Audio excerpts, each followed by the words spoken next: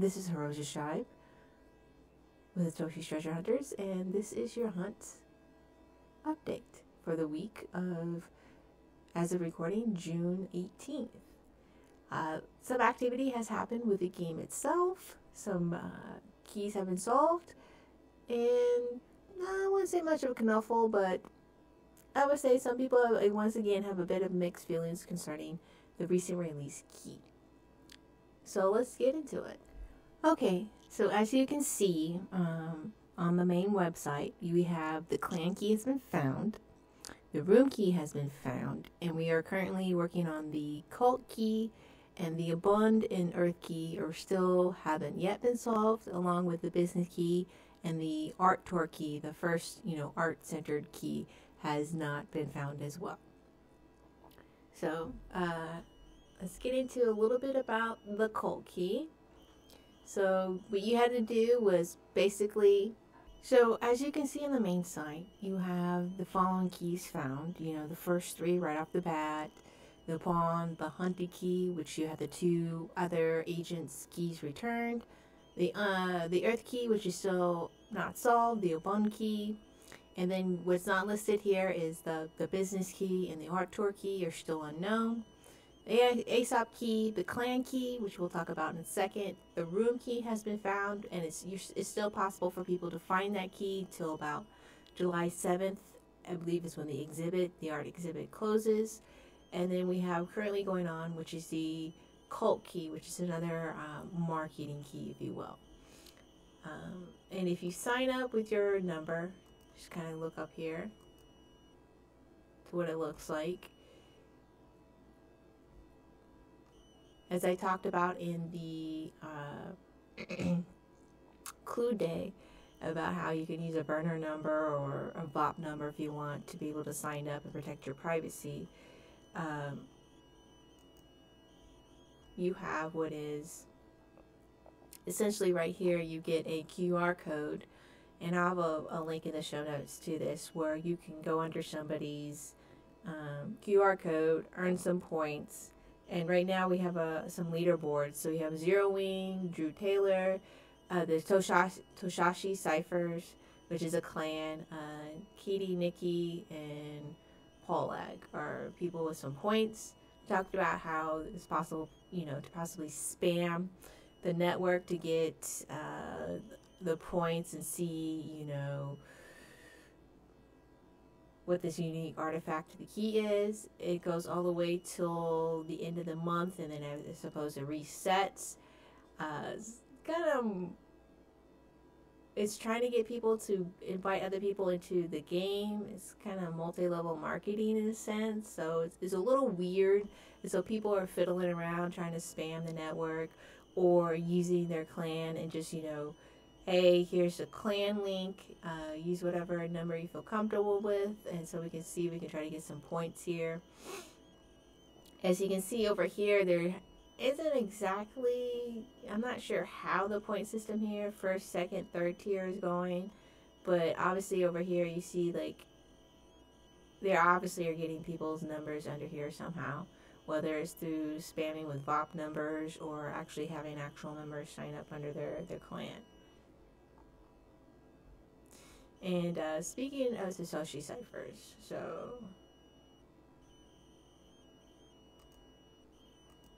you had it announced that pending verification by the game makers themselves on June 15th, that the cipher Toshi on the website or through Twitter appears to be the winner. And Toshi ciphers himself have stated that they won the clan challenge, verifying all chains now. They have stated that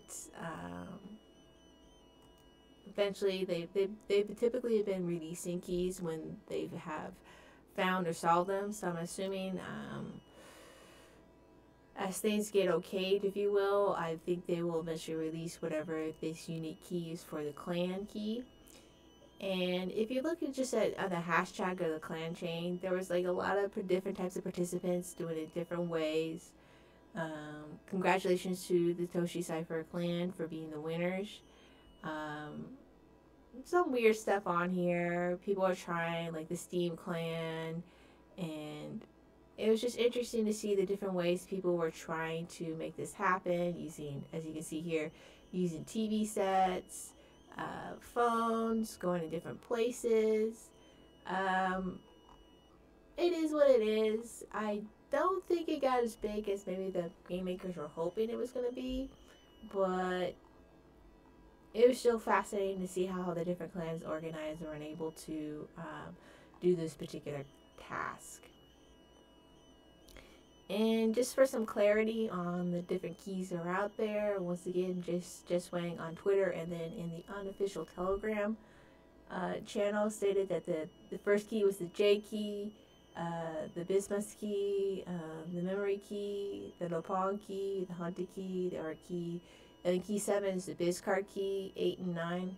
8 is Earth, 9 is Aesop, Obon key is 10, the room key is 11, the clan key is 12, and the cult key is 13. And the art key, I missed that somehow, is number 6. So there's a total of 13 keys out there. Granted, the Hunter key added extra 2 keys to it, so there was potentially up to 15 keys available for people to win, which prompted people to, message Eric and say, 8 keys solved for 2 months, the game will drag on for 10 years. And Eric Meltzer responded saying that clues will speed up a lot soon. So there's that. I hope so. I hope that the clues will speed up a lot sooner than they have been. Especially they have different types of tasks going on, whether it's like going to a geolocation like the room key somewhere out there, and then solving a puzzle key, and then maybe doing like an activity. They did say they're going to do some kind of feats, so like something similar to the Hunter key where you have to get an object and give it to a person and have them simultaneously going on at the same time.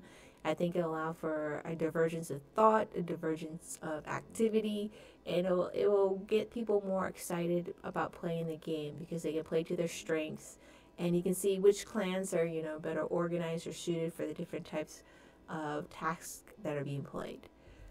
So far, the room key has not been shared with anyone, so obviously there's some secret clans out there or individual hunters that are holding on to it. And also explains just, the depth and the broadness of the networks that are out there of different people that are able to reach out and say, hey, is anyone in Shanghai? Can you go to this location? And be able to obtain the key, if you will. I also want to do a shout out to the YouTube channel Armchair Adventures. He did a breakdown about the different kind of levels of quality of the different puzzles. It was something I asked him, as someone who has experience playing these games, what he thought the different grade of level, like easy, hard, medium. And for the most part, from his experience, most of these keys have been kind of in the medium level as far as solutions go. I have a link in the show notes to his channel. It's one of the channels that are talking about this game. He shouted me out, so I'm just doing another shout out. And I also have a link to the specific video at the end of this video. But it's fascinating, and he explained, how people are solving stuff and how to think and what his grading scale for the purpose of this particular hunt, if you will. And not to harp on it too much, I understand why the game makers are doing what they're doing. This is a business for them. They're trying to broaden the scope of the people engaging with the game, so there is a bit of a marketing going on. This is definitely another marketing key. I find it strange or a little weird that they're doing almost kind of two back to back. I would think they would want to wait and gauge, how their audience, their gaming audience, if you will, their customers or their players kind of responded before rolling out the next one. But supposedly there's supposed to be an app coming out, so maybe they needed some more data points or an understanding of who's out in the community. So that's why they rolled out another kind of marketing geared key, if you will, or clue. It just made me think of like all the different types of products out there that people are looking to seek and gain adoption. Airlines, automobiles, telephone, electricity, from this little scale here. You know, Pokemon Go, I played that when that came out. 19 days to get 50 million users. Bitcoin is having the same thing. I think Pornhub, I think it was like 9 days to get 50 million users. I think I've seen a graph of that. You know, porn's always big. YouTube, 4 years. 7 years for the internet. So I can understand their attempt to kind of push and trying to gain some kind of following, to get more people involved, to get more activities, get more people out there. I just think maybe the quickness of their clue drops and then the nature of the puzzles, I think they need to, if they want more normative people playing the game, they're going to have to, I think they're going to have to distribute it a little bit more wider. Because, for example, for Pokemon Go, all you had to do was have your phone, an app, which I do know that there's something they talked about that they're going to release, and you just go outside your house. In some cases, you didn't have to go outside your house. Like, the Pokemon can be in your house. You didn't have to actually go places. They made some adjustments to address that for some people. I think most people, when it comes to ARG games, are accustomed to that, where you have to go to a location or geocache, and it makes it fun for them as far as traveling and engaging and actually maybe somewhat interacting with people in the real world. And I think they need some more of those type of puzzles, because the first 3 were like that, and I think there was an expectation by some from the community, or at least from the initial launch, that there's going to be more like that. And it would be nice if there were more of those type of puzzles, because I think that's where the real engagement comes in. Yes, it's fun to solve these different types of puzzles and figuring them out, and still trying to figure out how to work bin walk, and using that type of skill set. But it's also really, if you want to get a broader, more in-depth community, something that's going to be really global, I think you do need to have some of those geolocation puzzles, those synchronized in public places, maybe a time clock to get there and find the QR code and unlock the puzzle. But before we end, I do want to talk about, I did a little bit of a movie review for Johnny Mnemonic. So Johnny Mnemonic was one of those short stories that was part of the second object that you had to give to Field Agent 2, and it's from the short stories collection called Burning Chrome. I had done a review of it. There'll be a link at the end of the video concerning that. Basically, there was like 3 movies that have been filmed. William Gibson hasn't had the best run of luck when it comes to adaptations of his work. I would say Philip K. Dick has had better luck, if you will, than William Gibson when it comes to great sci-fi of that kind of vein writers. But Johnny Mnemonic, Keanu Reeves is in the film. He has done this film. He's done The Matrix. He's done Scanner Darkly. He does like a lot of sci-fi stuff, and Replicant is another sci-fi film. He's going to be a character called Johnny Silverhand in Cyberpunk 2077. So I remember seeing this film way back in the day. I don't think I actually saw it in movie theaters. I think I saw it like through Blockbuster or something like that. I know I'm very much dating myself, but I rewatched it recently, and it's still horrible. It's still very much a horrible film. It does have those cyberpunk elements. It was made in 1994, so it was a mixture of CGI and or computer graphic effects and some practical stuff. It was very cheesy. It was very low budget. It was made with like $19 million. And you can't make a cyberpunk movie unless you're going to really do it right. Like something like, I don't know, Stranger Days. There was this one weird Jude Law movie that was very cyberpunky-ish that you could kind of get away with. The effects elements, because it's a very heavy story. There was really no story. They took the bare bones of it. They didn't even really have all the same characters besides Keanu Reeves' character. They added elements. They tried to be weird, but it wasn't really weird, and it was just very sad. I would love to see either a William Gibson like story anthology, like a Netflix type show, or even really a reboot of this. I think they could do the sprawl, and I saw a rumor that there was a possible, and then you see this all the time with films, possible adaptation of the Necromancer book with Simon Koberger, the guy that ruined the X-Men movies, and I'm hoping that's not true.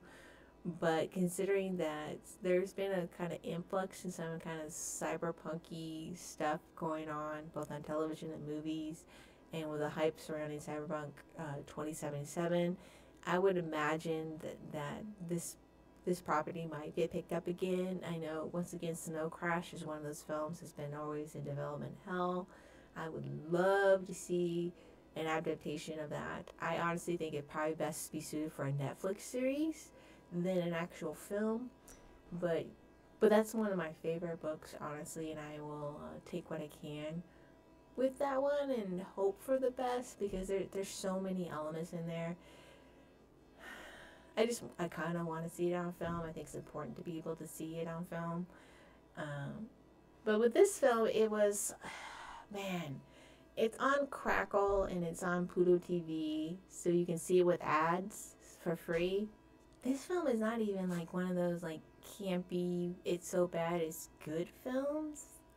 And I don't think it's any of the actors' fault in it. I mean, it had Ice-T, he was alright. It had Henry Rollins, he's playing Henry Rollins basically. You know, we had Keanu Reeves. It was just a terrible script, terrible writing. It didn't have the right budget. I'm not even really sure why Keanu Reeves did this film. He's coming off of Speed and stuff, so I don't know what the commitment up is. And I looked at the history, and Val Kilmer was supposed to originally be in the film, but he went and did Batman Forever, which wasn't really a bad call for him. But yeah, this is just a terrible film. But it's a good short story, so I highly recommend finding a copy of Burning Chrome and reading it.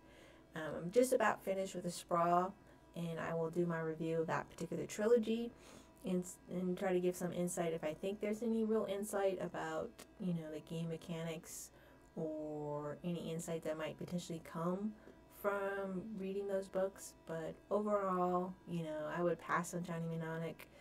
There were 2 other adaptations to films from William Gibson stuff that I also watched, but they're not even worth reviewing because they were, again, just also as terrible. So you might as well skip that. But hopefully, maybe sometime soon there will be a good adaptation of a William Gibson story to the films. I do know that there's some video games out there. There's a Johnny Mnemonic video game as well as a Necromancer video game, and I will look into those as well as time progresses in between the different clues, the lulls in the different clues. But for now, sorry Keanu, you can't save all the films. So that's it for this episode, the update. Just to clue you in, the cult key is going on. So I would check with your clan members, I would check with your clan group, and see who has the code to sign up under using whatever burner number, whatever it is that's out there, and try to garner some points and see what the end of the month brings as far as the unique key for this month is. The cult key. Not the cult key. The clan key has been won. It was won by the Toshi Cipher group. Congratulations to that group for having the most successful blocks out there. The room key has been found, but you still have the opportunity to find it for yourself at the art exhibit all the way to July 7th. So if you know somebody in Shanghai, China, or in China and can swing out that way, see if they can get out there for you by July 7th. The Yabun key and the Earth key still have not been solved. The business key is still ongoing, and the Art Tour key also has been solved. So there is a total of, thus far, the Art Tour key, the business card key, the Yabun key, the Earth key, and currently right now, as we scan, the Cult key. 5 keys that have not yet been solved that have been released. So this is Hirojashibe with Satoshi Treasure Hunter with